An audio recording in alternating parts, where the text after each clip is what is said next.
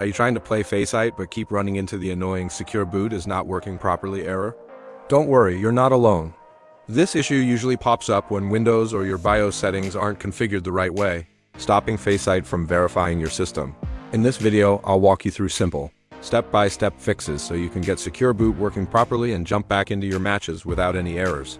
First, let's confirm whether secure boot is actually enabled or not. To do this, press Windows plus R, type Sympho32 and hit enter. This will open the system information window. Look for the option called Secure Boot State.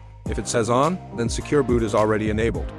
If it says off or unsupported, then you'll need to enable it from your BIOS settings, which we'll cover in the next steps.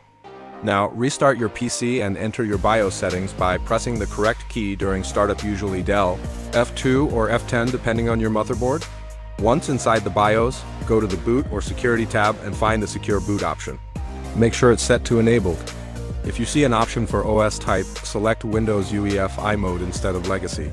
Save your changes and exit the BIOS to reboot your system.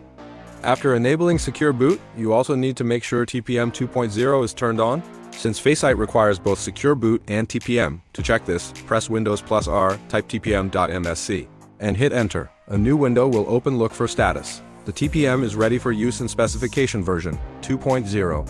If TPM isn't enabled, go back into your BIOS and turn on TPM or PTT under the security settings. Once that's done, restart your PC, and Faceit should now recognize Secure Boot properly. That's it. After following these steps, the Secure Boot is not working properly error on Faceit should be completely fixed. Now you can jump back into your matches without any issues. If this guide helped you, make sure to drop a like and subscribe for more quick fixes.